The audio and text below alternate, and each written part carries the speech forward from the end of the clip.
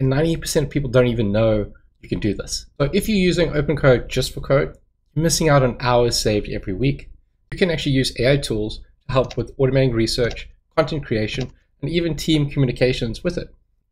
This one setup that I'm going to show you helps turn OpenCode into your team's productivity engine or your personal assistant. So let me show you what you could be doing with it. But essentially, the instructions are, we're going to build a planning and research and content creation workflow using different agents and /command. So we're literally just going to say, hey, please build our personal workflows using the file we just stated here.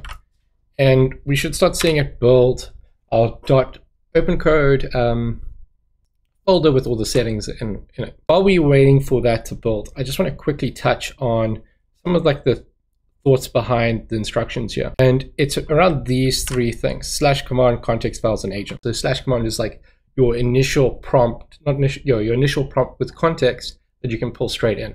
So that's why I really prefer the /command to bring in, initial context that we really care about. We can come in and update all this, but